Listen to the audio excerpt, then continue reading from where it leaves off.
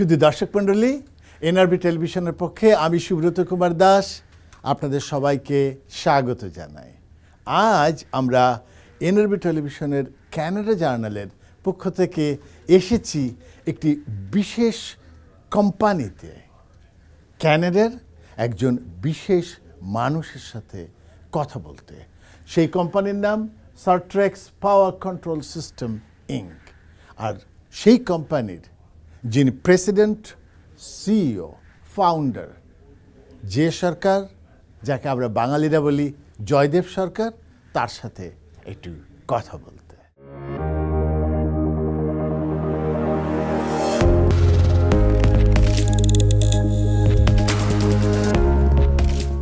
দর্শক মণ্ডলী, আমরা সবাই জানি কানাডা হচ্ছে অভিবাসীদের দেশ।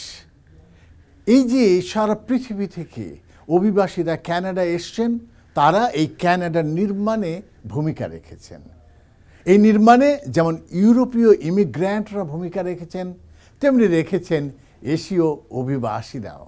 এই নির্মাণে যেমন একজন পাঞ্জাবি অভিবাসী ভূমিকা রাখেন, তেমনি ভূমিকা রাখেন একজন বাঙালি অভিবাসীও।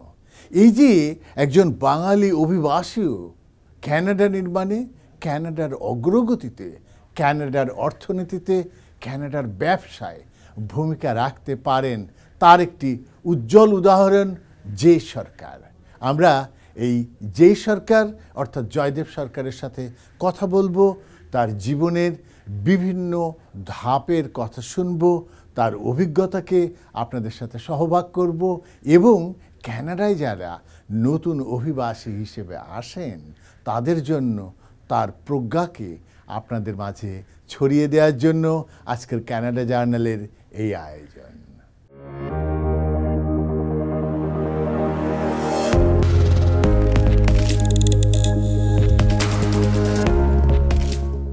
দর্শক মণ্ডলী, এতক্ষণ যার কথা বলছিলাম সেই জয়দেব সরকার, তার সাথে কথা বলার জন্য এখন তার অফিসে আমরা বসেছি। জয়দেব দা, এনআরবি টেলিভিশনের পক্ষে আপনাকে আমরা স্বাগত জানাই এবং অভিনন্দন জানাই। আদাব, নমস্কার, ধন্যবাদ। শুধু দর্শক, এই যে জয়দেব সরকার, যেটা আমরা আগে বলেছি আপনাদেরকে যে 4 দশকের বেশি সময় ধরে তিনি এই কানাডায় তার ব্যবসায়িক উদ্যোগ চালিয়ে যাচ্ছেন এবং তার প্রকৌশল বিদ্যাকে ব্যবহার করেছেন। আমরা তার কাছে জানতে চাইব, এই যে আপনার কোম্পানি সার্ট্রেক্স পাওয়ার কন্ট্রোল সিস্টেম ইঙ্ক, এই সম্পর্কে আমাদের দর্শকদের আপনি যদি একটু বলেন। Thank you. আমি ফার্স্ট জেনারেশন ইমিগ্রেন্টস। আমি এদেশে এসেছিলাম 1976। আমার তখন বয়স ছিল মাত্র 23। আমি শুরু করেছিলাম যেরকম এখানে সবাই যেভাবে শুরু করে, খুব কষ্টের মধ্যে দিয়ে। যখন ইন্ডিয়ার থেকে এসেছিলাম আমার কাছে কিছুই ছিল না এক্সেপ্ট 1 ডিগ্রি, ইঞ্জিনিয়ারিং ডিগ্রি, এবং আমার পকেটে মোস্ট লাইকলি $10 ছিল। কিন্তু আমি একটা উদ্দেশ্য নিয়ে এদেশে এসেছিলাম। আমি পড়াশোনার পরেই এদেশে চলে এসেছি। এখানে আছি অলমোস্ট 45 ইয়ার্স। আপনি তো পড়াশোনার কথাটা বলছিলেন, একটু পড়াশোনার ওই জায়গাটায় কি যাওয়া যায়? আমি জানি যে আপনি রাঁচি বিশ্ববিদ্যালয় থেকে আপনি গ্র্যাজুয়েশন নিলেন ইঞ্জিনিয়ারিং, ওই কথাটা একটু বলুন তো, কি পড়াশোনা করলেন? আমি ইলেকট্রিক্যাল ইঞ্জিনিয়ারিংয়ে, আমি খুব অল্প বয়সেই হায়ার সেকেন্ডারি পাস করেছিলাম। তারপরেই ইঞ্জিনিয়ারিংয়ে গিয়ে ইলেকট্রিক্যাল ইঞ্জিনিয়ারিংয়ে পাস করে 5 বছরের কোর্স ছিল। আমি সেখান থেকে পাস করেই বেরিয়ে ফার্স্ট ক্লাস অনার্সে পাস করেছিলাম। তারপরে এখানে এসে ঠিক 23 ইয়ার্স যখন বয়স, তখন এখানে এসেছিলাম। এসে আমি শুরু করলাম, প্রথমেই তো আর্থিক সমস্যা থাকে, একটা খুব ছোট্ট কাজ দিয়ে শুরু করেছিলাম। তারপরে ইউনিভার্সিটি অফ টরন্টোতে মাস্টার্স ডিগ্রি পুরো সম্পূর্ণ কমপ্লিট হয়নি, কারণ তার আগেই আমার বিয়ে হয়ে গেছিল। তো তারপরে আপনার বিয়েটা কি এখানে হয়েছে? না, এখানে হয়নি। আমি সেটাও আসছি, খুব সংক্ষেপেই বলবো। তো যাই হোক, ওই তখন এসে এখানে একটা শুরু করেছিলাম একটা কোম্পানিতে। আপনাকে এই জিনিসটা বলবো কারণ এটা this is my triggering point of my life, যে কোম্পানিতে জয়েন করেছিলাম খুবই মানে এন্ট্রি লেভেলে একটা ভদ্রমহিলার আন্ডারে কাজ করতাম, কিছু বোধহয় টুকিটাকি করতে দিয়েছিল।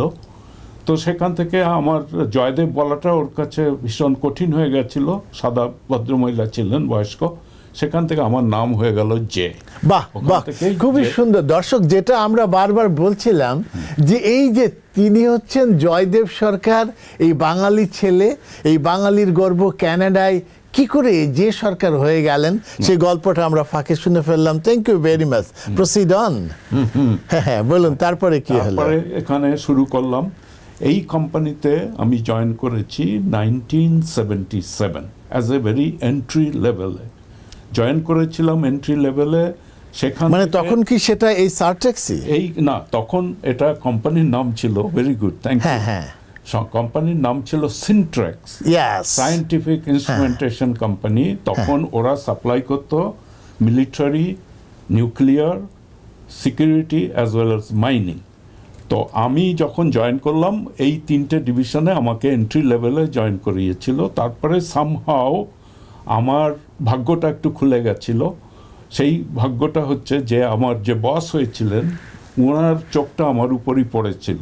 উনি সঙ্গে সঙ্গে আমাকে ইঞ্জিনিয়ারিং ডিপার্টমেন্টে নিয়ে গিয়ে বিভিন্ন পজিশনে এলিভেট করেছেন। ওখান থেকে স্টেপ আপ হলো আমার। 77-এ আমি জয়েন করেছিলাম এখানে। 91-এ এই ম্যানেজমেন্ট চেঞ্জ হলো। এই কোম্পানির আরেকজন প্রেসিডেন্ট এলেন, এইব রলনিক, উনি জুইশ। এই company was on by the Jewish people. So তারপরে ওখান থেকেই আমি একটা ব্রেক পেলাম। ওই ভদ্রলোক এসেই আমাকে আমার অ্যাক্টিভিটিস, আমার পারফরমেন্স দেখে আমাকে সিনিয়র ভাইস প্রেসিডেন্ট করে দিলেন।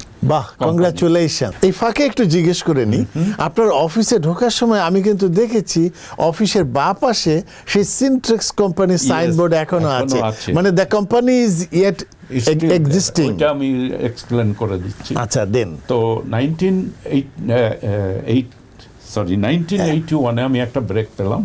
সেটা হচ্ছে 81 না 91? 91 হ্যাঁ। 1991-এ after 14 years I become the senior vice president of the company, Centrex. It means that you are at the age of 37 then? Yes, 37, 38, maximum 37. Yes. The one Bengali vice president at the age of 37. Right. Again, congratulations. At that time our staff was over 250 people. And I was managing department, nuclear department, military and the security. In 1999, a Polish brother came in this company and hostile takeover from the stock exchange. And their focus was to become the B2B and the medical industry. So they are siphoning our money, profit, and investing. So I felt a little bit concerned that maybe they will sell my company and these particular divisions and then go away. So then I talked to my wife that this is something I like to do. She said, no way, don't bother with it, you are wasting your time. But however, I'm a very determined man. I must add that if I want something, I'm going to do it. This is my approach all my life, as of today too. So what happened in 1999, the chairman of the board of directors was living in Phoenix, Arizona. I called, and every month he comes here to have a board meeting. And first thing he comes to my office. At that time, this office was almost half. Then after I acquired, I'm coming to that very shortly. So then 1999, I approached him. I said, I want to have a breakfast meeting with you. He used to come and stay in the Royal York Hotel. So he said, no, what for, J. He used to look at me as his son. He used to love me. So anyhow, so finally he got fed up. He said, okay, Jay, come such and such day, 7 o'clock in the morning, we'll have a breakfast. So I took one of my colleagues, went to the downtown, sit down, having my coffee and tea and breakfast. I suddenly said, Dr. Mansinger, you have done enough for me. I have a lot of my dreams has been fulfilled, but I have one more dream. What is this, Jay? What is this? Tell me, tell me. I want to buy your company. He sort of jumped. He said, what? Indian guy. He said, what are you talking about? I said, Yes. this is what I feel because I just want to talk about it. He said, no, Jay, no, there's no way it can happen because I have a board of directors. Then I said, I'm also part of the board of directors. So, but after insinuating for almost 3 to 4 months, he sort of said, Jay, put an offer. That's it. Okay. That said it. And once he said, put an offer, I acquired an acquisition expert, which is the buying and selling industry, as well as a legal counselor. And he gave me, Dr. Mansinger gave me a deadline that by this time you have to put an offer. And that was March 19th, 2000. I remember the date. Then the first offer was outright rejected. He said, no way. But he never said, don't put another offer. So this young guy, the Andrew Schaefer, is my expert, acquisition expert. He came to my office. He said, Jay, I like you. You know, I will get you this company one way or other. After 3 months of further negotiation, the second offer went, he sort of agreed. Okay, but agreed, there is no final decision. He came to a Christmas party because he went to the podium and talking about it. Suddenly he said, my friends, these 3 divisions is no longer is mine. It is Mr. Jay Sarkar, please come congratulations. to the podium. What was the date then? That day was the Christmas? 14th of January 2001. 14th of January 2000. And since then, so you are the... I was negotiating back and forth, And since then, you are the owner of this company. The Syntrex. How did it become Sartrex? So one of my friend said, look, it is Syntrex. Why not your last name is Sarkar? Make it Sartrex. So wonderful. Sartrex from Syntrex to Sartrex. দর্শক বন্ধুরা, আমরা কিন্তু একটা খুব ভালো গল্প শুনে ফেললাম যে একজন বাঙালির নিজের পদবি, এই যে সরকার, সেই সরকার পদবিটা কি করে এই কানাডা একটা গুরুত্বপূর্ণ কোম্পানির নামের সাথে জড়িয়ে গেল। এই প্রসঙ্গে একটুখানি জিজ্ঞেস করি আপনাকে, এখন যে কোম্পানি চলছে এই কোম্পানি নিয়ে অল্প একটু ছোট করে একটু যদি বলেন যে এই কোম্পানিতে কি হয়, কত সংখ্যক মানুষ আছে, how many employees are working দেয়ার। আমাদের এখানে we are a very high tech scientific instrumentation company. আমরা সাপ্লাই করি custom design control, as you see on my wall, on the back wall. This is one part of the process which is called control system. So we supply the control and safety instrumentation to all nuclear power plant around the globe, like India, Pakistan, Argentina, Romania, China, Korea, and the entire European countries. It is a worldwide company, and it is recognized as an international leading company today. We have mostly engineers and scientists and technologists in this company. We run over 100 different, mostly engineers and scientists, and all manufacturing even very, very specialized. If every single problem in the nuclear industry, if something goes wrong, Jaidev Sarkar, Sartrex will be responsible because we are safety type of instrumentation. So we are protecting all the nuclear plant, and as of today, God blessing, no event has occurred. And we become a very, very well-known, well-recognized, well-respected company in the world. In my organization, I have mostly immigrants working in this company. I have close to 20 Bengalis. This is nothing happened in North America. 20 Bengalis from Bangladesh, from India, and every corner of the world, people are here.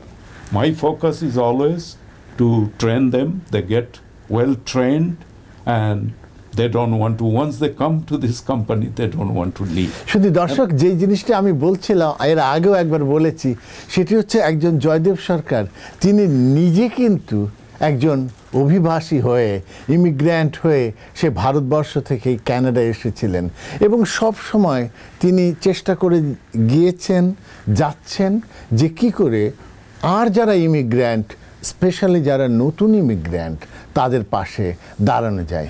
এই প্রসঙ্গে আমি একটুখানি জানতে চাই আপনার কাছে যে এই যে আপনি নতুন ইমিগ্র্যান্টদের সাহায্য করেন অথবা তাদেরকে এমপ্লয়মেন্ট দেন অথবা তাদের জন্য ইউ ক্রিয়েট মোর অপরচুনিটিস, এটা কি শুধু বাঙালিদের জন্য নাকি আরও অবাঙালিদেরও করেন? Not at all. Okay. আমি একটা উদাহরণ দেই। I was speaking at most of the places. I am the keynote speaker. I was in a gathering which is mostly Italian, 90%, about 600-700 people. I was given an opportunity to talk for about 5 minutes, but I end up talking almost 30 minutes because they got so inspired. And as a matter of fact, some of them wanted to go back. Next day, I got a phone call in my office that your speech was so inspiring that we are going to stay. And after a few weeks, some of them, I got a job, and because of you, I am here still. Otherwise, I would have left. So my focus is, I come from a very bottom up.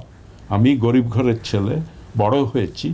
I want to share my knowledge and share my experience with it. And যা আমি income করি, যেটা আমি অর্জন করি, তার বেশিরভাগই আমি কন্ট্রিবিউট করি।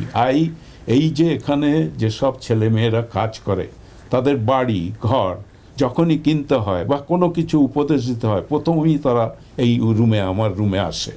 আমি তাদের যেভাবেই হোক সাহায্য করার চেষ্টা করি। আমি ইন্ডিয়াতে সুন্দরবনের যারা রয়েছেন তাদের 61 ফ্যামিলিকে I take care almost every month. Even আমার বড় ফ্যামিলি যারা এখন বর্তমানে জামশেদপুরেই আমার সেটেলমেন্ট, সব জায়গায় কোভিডের পরে সবারই প্রবলেম হয়েছে, সবাইকে আমি মোটামুটি ঠিক করে এখন রেখেছি। So my focus is give. যদি আমার ক্ষমতা থাকে, আমার যতদিন ক্ষমতা থাকবে আমি সেইভাবেই করব। I love to give. আমার কোনো আশা নেই কারোর থেকে কিছু নেওয়ার।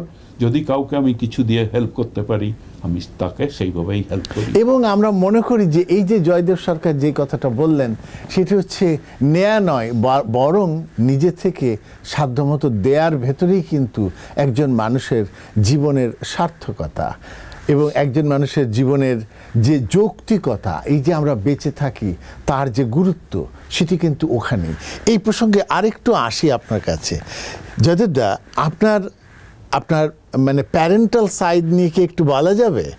আপনার বাবার জন্ম কোথায় হয়েছিল? বাবার জন্ম হয়েছিল বাংলাদেশে, ফরিদপুরে। এই কথাটা কিন্তু একটি গুরুত্বপূর্ণ কথা, আমরা ইচ্ছে করে কথাটাকে বের করে নিয়ে আসলাম। আচ্ছা, ফরিদপুরের কোথায় মনে আছে?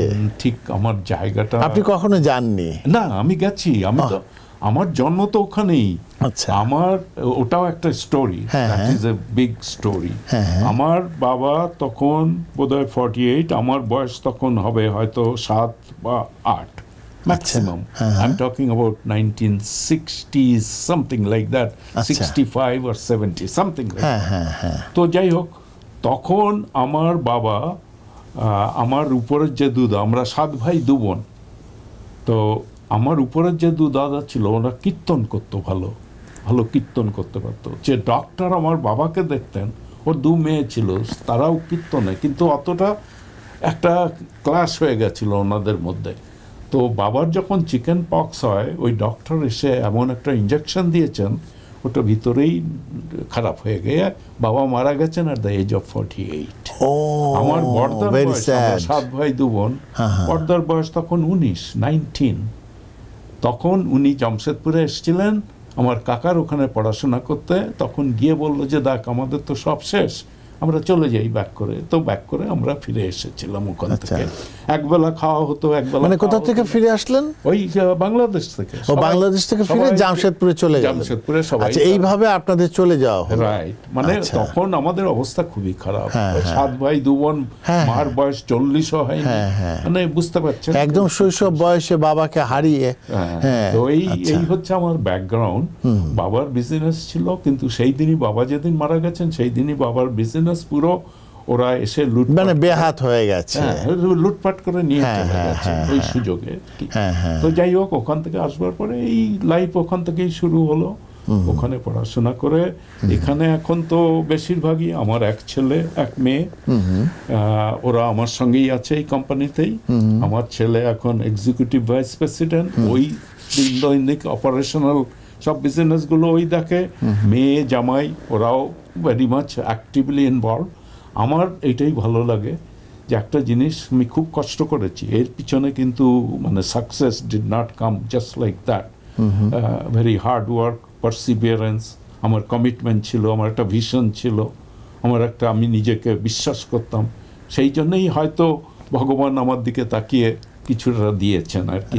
আমি এটাকে প্রিজার্ভ করার জন্য আমার ছেলে very bright, extremely bright, O business has moved to 3-4 fold already in last 7-8 years. He is doing extremely well. আমার ভালো লাগে এই জন্যই যে আমি সকালে এসেই যখন কাজে আসি, আমার ছেলে মেয়ে দুজনের সঙ্গেই দেখা হয়, তাদের হাই বলি। ওরা থাকে আলাদা থাকে, আমি আমার স্ত্রী আমরা একসঙ্গেই থাকি আর এইভাবেই চলছে। তাহলে একদম শেষ পর্যায়ে চলে এসেছি আমরা ইন্টারভিউয়ের। আর একটা কথা জিজ্ঞেস করি, অনেক স্বপ্ন তো পূরণ হয়েছে, এখনো কি আর কোনো স্বপ্ন রয়ে গেছে যা করার জন্য ইচ্ছে হয়? কারণ একটা মানুষের যতক্ষণ স্বপ্ন থাকে ততক্ষণ কিন্তু মানুষটি জীবিত, এবং ততক্ষণ কিন্তু সমাজের জন্য, পৃথিবীর জন্য, কমিউনিটির জন্য কিছু করার একটা উদ্যম তার ভেতরে থাকে। আমি বর্তমানে টরন্টো কালীবাড়ির চেয়ারম্যান, আচ্ছা, যেখানে এর আগে আমি পিবিসি এর প্রেসিডেন্ট ছিলাম ফর অলমোস্ট 10 years। আমার মনে হয় আমার মধ্যে কিছুটা লিডারশিপ আছে, সেটা আমি এক্সারসাইজ করি। আর আমি দেখেছি এই কালীবাড়িতেও অনেক প্রবলেম হয়, কিন্তু socially I am very much involve. আমি নাটক করতাম, আমি নাটকের একটা উদাহরণ দেই, আমি নাটক প্রায় 30 বছর ধরে করেছি, leading role all the time. না, ইভেন 2014 একটা লিডিং রোল করেছি পায়ের জন্য। এখন অবশ্য আর কোভিডের জন্য তো কিছু করাই যাচ্ছে না। মানে তাহলে আপনি নাটকে অভিনয়ও করতেন? অভিনয় মানে লিডিং রোলে। আচ্ছা, 30 years আমার যে সব বইগুলো হয়েছে এখনো ওগুলো লোকে দেখে। আচ্ছা, তো যাই হোক, আমি গানও করি মাঝে মাঝে। আমাদের 7ই অক্টোবর মহালয়া হবে, ওখানে গান করব। নাম্বার 2, আমার যে বিগেস্ট এখন প্ল্যান এবং dream is to do NABC 2025। আমি NABC, যেটা নর্থ আমেরিকান বেঙ্গলি কনফারেন্স, আমি করেছিলাম 2008-এ, 2013-তে। মানে NABC, শুধু দর্শক আপনারা জেনে আনন্দিত হবেন যে নর্থ আমেরিকান বেঙ্গলি কনফারেন্স, এটি হচ্ছে এই আমাদের উত্তর আমেরিকাতে বাঙালিদের যত আয়োজন তার ভিতরে একটি অগ্রগণ্য গুরুত্বপূর্ণ মেগা আয়োজন। এবং এটা তো কত বছর পর পর হয়? 2 বছর পর পর না, এভরি ইয়ারে, প্রতি বছর এটি হয়ে থাকে। এবছরে কোথায় হয়েছে? এবছর হবে, নেক্সট ইয়ারে হবে শিকাগোতে। আচ্ছা, শিকাগোতে। আর এবছর হয়ে গেছে, এবছর তো হয়ে গেল আটলান্টিক সিটিতে। এবং শিকাগোর পরের বছরে মানে হচ্ছে 2025-এ আবার NABC হবে July 4th, 5th and 6th এই টরন্টো শহরে, টরন্টো কনভেনশন সেন্টারে। আচ্ছা, আমাদের নিউজ রিলিজ পাবলিশ হবে ভেরি শীঘ্রই। কারণ আপনাদের মানে বিশেষ করে আমি অনুরোধ করছি, আপনারা ওই দিনগুলো কিন্তু খালি রাখবেন। দেখবেন একটা অসম্ভব একটা ব্যাপার হবে, যেখানে fun, ফ্রলিক and entertainment for 3 days. There will be a business forum, singers, Bombay artists, and all সাহিত্য নিয়ে সব ওখানে সাহিত্য নিয়েও থাকবে তাহলে আমাদের মতো যারা সাহিত্য নিয়ে কাজ করি থ্যাংক ইউ এটা বিগ ইভেন্ট আমি লাস্ট 2013 এ শ্রেয়া ঘোষালকে এনেছিলাম the last day we had 9,000 people in the Metro Toronto Convention Center. We already booked Metro Toronto Convention Center. ওখানেই হবে। আচ্ছা, এবারে আমরা এই জায়গা থেকে একটু ফিরে যাই। শুধু দর্শক, যেটা তিনি বলছিলেন এনএবিসি, আপনিও কিন্তু আপনার ক্যালেন্ডারে মার্ক করে রাখবেন যাতে ওই সময় আমরা কেউ এনএবিসির যে মর্যাদাবান অনুষ্ঠান সেগুলো মিস না করি। এবারে অন্য আর একটা জায়গায় যাব, সেটি হচ্ছে আমরা জানি যে খুবই সম্প্রতি, যেহেতু আমি বইয়ের মানুষ, একটু বই নিয়ে আগ্রহ আমার একটু বেশি, খুব সম্প্রতি যে সরকারের একটি বই প্রকাশিত হয়েছে, এ লাইফ ওয়ার্থ লিভিং, একেবারে সম্প্রতি বেরিয়েছে, ইংরেজিতে লেখা বই। এই বই, প্রথম প্রশ্ন, কেন আবার বই লিখতে ইচ্ছে করলো? হঠাৎ ভাবলাম যে আমাকে মোটামুটি সবাই চেনে, তাও একটা এটা কিন্তু লেখা হয়েছে strictly for younger generation and the new কামার্স coming to this country. যে একটা লোক এখানে বসে আছে, $10 নিয়ে এসেছিল, সে আজকে কি করতে পারে, আমি সেইটাই সবাইকে বলতে চাই, if I can do it, you can do it.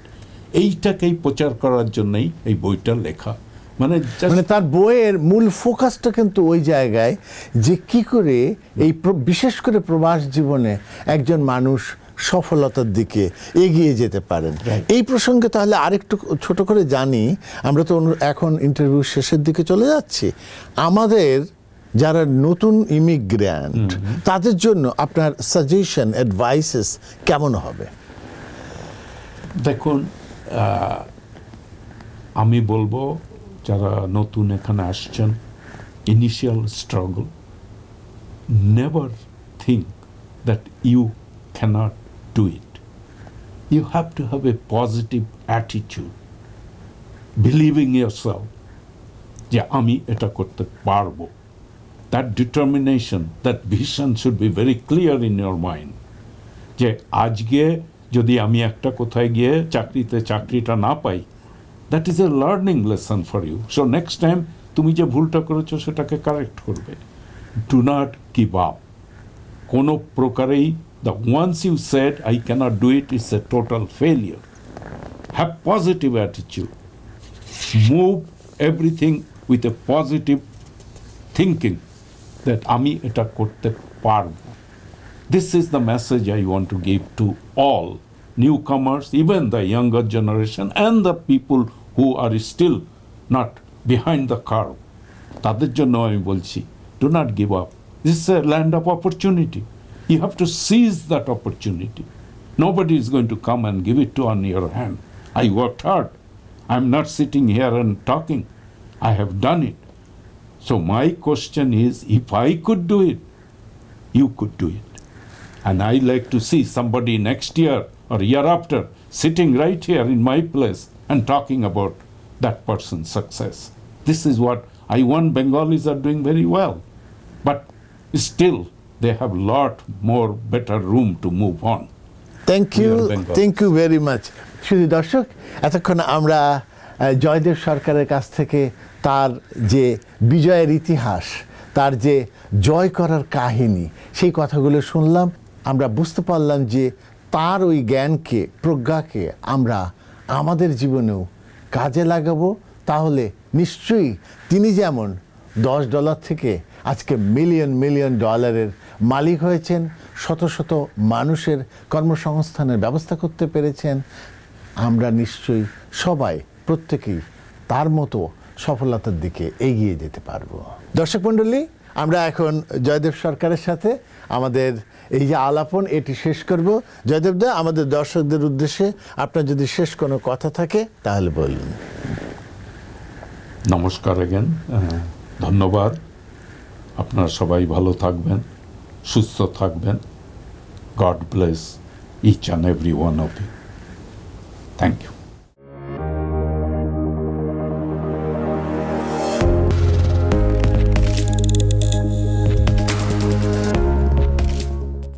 শুধু দর্শক, এই যে সরকার তার যে বিরাট ব্যবসা, and he has been running the business for the last decades, তার সাথে নিশ্চয় অনেক মানুষ জড়িত আছেন এবং dedicated people who are helping him, who are working for the progress of the company. এখন আমি কথা বলবো সঞ্জয় ব্যানার্জি নামের একজনের সাথে। He is the consultant of the company Sartrex Power Control Systems Inc. Mr. Banerjee, Yes. could you please tell our audience how you work for Mr. J. Sarkar and his company? Terrific. Thank you so kindly, sir. As a matter of fact, as I have told you, my name is Sanjay Banerjee, and I had the sound privilege and opportunity, and my heart swells up with joy to realize that I have worked for Mr. J. Sarkar for 27 long years in the field of sales and marketing. Having said that, I am still pleased because he is kind enough to still retain me as a consultant for his esteemed company, which is worldwide famous and as well as recognized. And what special things actually do which has helped the company to come up more successfully? Great.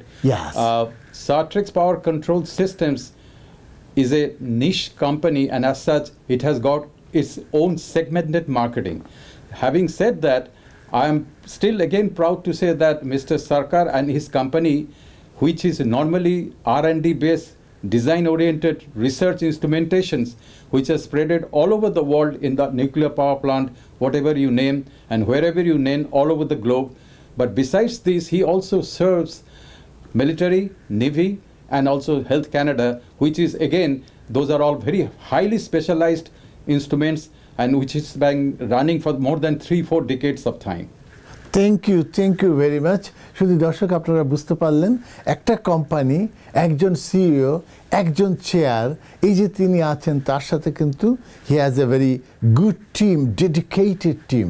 And thank mister Banerjee for your nice comments. No problem, anytime. I mean, this is coming from the what you call core of my heart. Thank you. শুধু দর্শক, যেমনটি আমরা বলছিলাম যে একটা company যখন এগিয়ে যায়, সেই কোম্পানির যিনি প্রধান থাকেন তিনি যেমন অনেক সক্রিয় থাকেন, উদ্যমী থাকেন, সাহসী থাকেন, তার সাথে থাকে আরও উদ্যমী, সাহসী, সৎ একটি দল, একটি টিম। এবং জয় সরকারের সাথে যে টিম আছে তার একজন মেম্বার, তেমন একজন মেম্বার অরুন্ধতী চক্রবর্তী। তিনি এখানে ডকুমেন্ট কন্ট্রোল সেকশনে আছেন। অরুন্ধতী, আমি যদি আপনাকে জিজ্ঞেস করি, আপনি কতদিন জয়দেব সরকারের সাথে এই কাজের সাথে, চাকরির সাথে আছেন? আমি 15 বছর ধরে কাজ করছি। আচ্ছা। যে সরকারের সঙ্গে। আচ্ছা। সো আমি ওনাকে চিনি, ওনার ফ্যামিলিকেও চিনি। আবার একদিকে I know him as a leader. আচ্ছা। সো অ্যাজ এ লিডার আমি এটাই বলবো যে আমি যখন এখানে কাজ করি, so he always don't look for the productivity, he motivate us a lot. So the positive vibe. So whenever I come here, when I talk to him, sometimes you think the project doesn't go well. That well? Yeah, like even how then we expected. Yes. But that time I see that person, he don't blame us. He motivates us. He doesn't blame you. Rather, he don't blame anyone. So that's a good potential. Yeah. Very amazing thing. Thank you very much. শুধু দর্শক, এটা কিন্তু খুবই গুরুত্বপূর্ণ একটা জিনিস।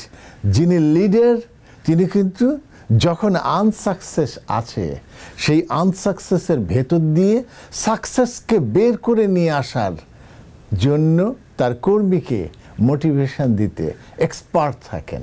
We again congratulate Joydeb Sarkar. Thank you very much. Thank you. But এই কোম্পানির সাকসেসের জন্য this is the man. That I understand. Thank you very much. The stairs, like you know all this story about him, right? Thank you. How we started and now how we are. So it's all his credit. Yes. শুধু দর্শক, ইতিমধ্যে আমরা কয়েকজনের সাথে কথা বলেছি, এখন কথা বলছি দৈপায়ন মুখার্জি দীপের সাথে। দীপ, আপনি কত বছর ধরে এই জয়দেব সরকারের কোম্পানির সাথে কাজ করছেন?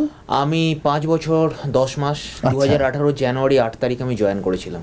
আপনি কানাডায় এসেছেন কত সালে? আমি এসেছি কানাডায় 2013 সালের 25শে ডিসেম্বর। তারপরে এই জয়দেব সরকারের সাথে কিভাবে আপনার সংযোগ ঘটে গেল? আমি অ্যাকচুয়ালি যখন মন্ট্রিয়ালে থাকতাম তখন আমি এক খবর পেয়েছিলাম টরন্টো একজন বাঙালি হাইটেক ইন্ডাস্ট্রিয়ালিস্ট আছে, তো যিনি ইঞ্জিনিয়ার রিক্রুট করেন। আমি তখন চাকরি খুঁজছিলাম ইঞ্জিনিয়ার রোলে। মানে ইঞ্জিনিয়ারিং এর কোন ডিভিশনে আপনার এক্সপার্টাইজ? আমি ইলেকট্রনিক্স ইঞ্জিনিয়ারে এক্সপার্টাইজ। তো এই কোম্পানিটা পুরোপুরি ইলেকট্রনিক্স ইঞ্জিনিয়ারিং হাইটেক কোম্পানি। আর জয়দেব সরকার খুবই হেল্পফুল, বিশেষ করে বাঙালিদের উনি খুব হেল্প করেন। আমি এটা মন্ট্রিয়াল থেকে একজন আমার পরিচিতর মাধ্যমে খবর পেয়েছিলাম, তো আমি জয়দেব সরকারকে ফোন করি। জয়দেব সরকার আমাকে বলেন যেরকম প্রসিডিওর ইন্টারভিউ সেরকমভাবে আমি ইন্টারভিউ দিই, দিয়ে তারপর আমি 2018 জানুয়ারিতে আমি। তারপরে এই 5 বছর ধরে কাজের অভিজ্ঞতা যদি একটু সংক্ষেপে। 5 বছর ধরে কাজের অভিজ্ঞতা দারুণ। আমি অনেক কিছু শিখেছি এই কোম্পানিতে। বিশেষ করে জয়দেব সরকারের একটা বিরাট বড় গুণ হচ্ছে নতুনদের সুযোগ দেয়, যারা ইমিগ্রেন্ট হয়ে আসে আর বাঙালি হয়ে বাঙালিদের হেল্প করা। এটা আমি চোখের সামনে জয়দেব সরকারকেই দেখেছি। আমি দেশে শুনেছি যে আমাদের মিঠুন চক্রবর্তী বাঙালি হয়ে বাঙালি হেল্প করে, উত্তম কুমার করতেন। আমি চোখের সামনে অনেকেই দেখলাম যে বাঙালি। বাহ, খুব ভালো উদাহরণ। শুধু দর্শক মণ্ডলী, খুব ভালো একটি উদাহরণ আমরা পেলাম। এবং আরেকটা জিনিস কিন্তু আমরা জানতে পারলাম, দেখুন তার এই অফিস আমাদের এই গ্রেটার টরন্টো বলবো না, আমি বলবো বরং অন্টারিওতে, আমাদের টরন্টো শহরের খুব কাছে। কিন্তু যে জিনিসটি ঘটেছে, ভালো কাজ করলে সুনামটা কিন্তু পৃথিবীর অন্য প্রান্ত পর্যন্ত যায়। আর সেই কারণেই এখান থেকে 500 কিলোমিটার দূরে মন্ট্রিয়াল শহর, সেখানেও জয়দেব সরকারের সুনাম অব্যাহত। অনেক ধন্যবাদ আপনাকে দীপ, আপনি আমাদের সাথে কথা বললেন। ওয়েলকাম। শুধু দর্শক, এবারে আমরা কথা বলবো এই কোম্পানির সিনিয়র ভাইস প্রেসিডেন্ট মিস্টার জেসির সাথে। Mister JC, thank you very much for giving us time for NRB television. We know that you have been working for a long time in the management level for this company. Could you please tell us your experience regarding this?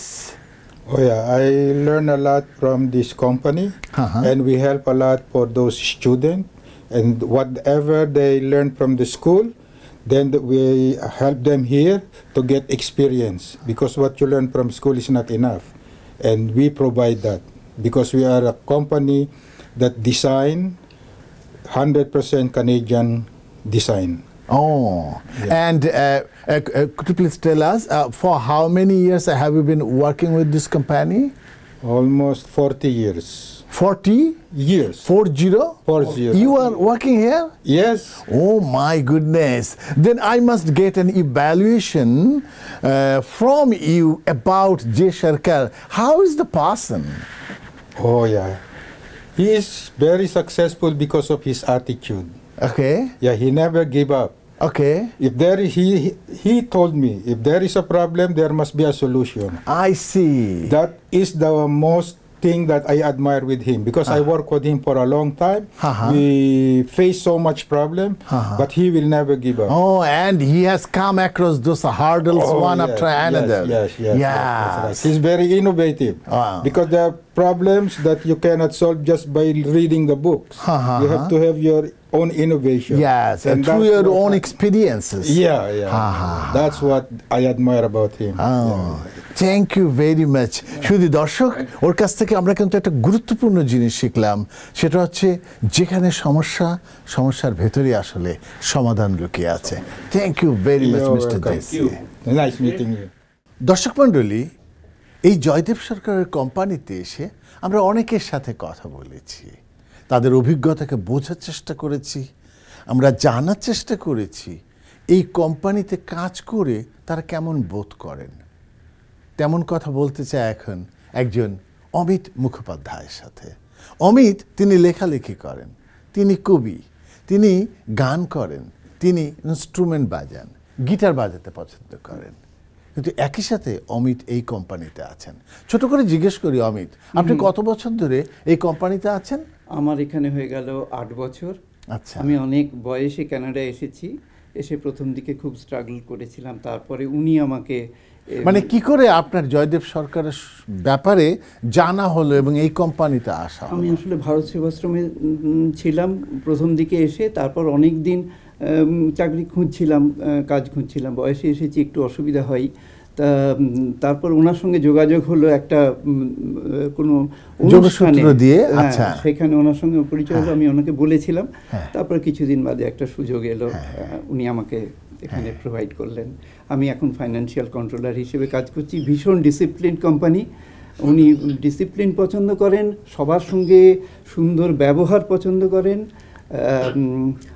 আর কি বলবো, মানে খুব অনেক অনেক ভালো লাগছে অমিত, আপনি যে কথাগুলো বললেন, অমিত যে কথাগুলো বলছেন তার ভেতর দিয়ে যে জিনিসটি বেরিয়ে আসছে, এই যে চারপাশে মানে আমরা শুনি যে একজন জয়দেব সরকার তিনি কমিউনিটির মানুষের প্রতি হাত বাড়িয়ে দেন, সহযোগিতা করেন, তার একটি উজ্জ্বল উদাহরণ ধর্ম বর্ণ নির্বিশেষে, এবং তিনি এই কাজটি করেন, তিনি ধর্ম বর্ণ জাতি নির্বিশেষে, এবং সেটি আমাদের টরন্টোর বিভিন্ন অনুষ্ঠানে, আমাদের তো বিভিন্ন রকমের মানে কমিউনিটি ইভেন্ট হয়, সেখানে জয়দেব সরকারের বিভিন্ন অনুষ্ঠানে আমরা তার উজ্জ্বল উদাহরণ দেখি। খুব বড় মনের মানুষ, মানে নিজের সাহায্যের বাইরে গিয়ে উনি সাহায্য করেন, বাহ, নিজের ক্ষমতার বাইরে, সামর্থ্যের বাইরেও জয়দেব সরকার সহযোগিতা করতে পিছু পান না। জয়দেব সরকারকে অভিনন্দন এবং ধন্যবাদ। অমিত মুখোপাধ্যায়, অনেক ধন্যবাদ আপনাকে, এই আমার ক্ষুদ্র মানুষকে নিয়ে আপনি যে ইন্টারভিউ নিলেন, এর জন্য আমিও কৃতজ্ঞ।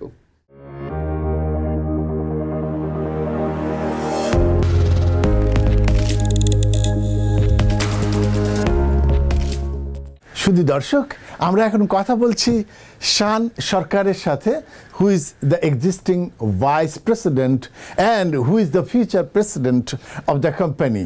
And I'm asking Shan, could you please tell how you see Mr. J. Sarkar as the chair of the company, as the leader of the company? Sure. Yeah. Well, Jay Sarkar was my father, so I'm a little biased, but yeah, I think he's given us a really big platform for our family and for everybody in the organization. Yes. I think the work that we're doing is incredibly important. So it requires a leader that knows exactly sort of what the vision is for the company, and he's been able to execute it for the last 30 years or so. Yes, for the last 3 decades. Yeah. So I'm the one that's kind of managing it now, and he's given like us a very good platform to evolve this business into sort of the next level. Thank you very much. আর শুধু দর্শক, যেটা বলছিলাম সেটি হচ্ছে তিনি বাবা, একই সাথে তিনি একজন বড় লিডার, সে কারণেই he is the chair of this company. Thank you very much. Pleasure to meet you. Thank you.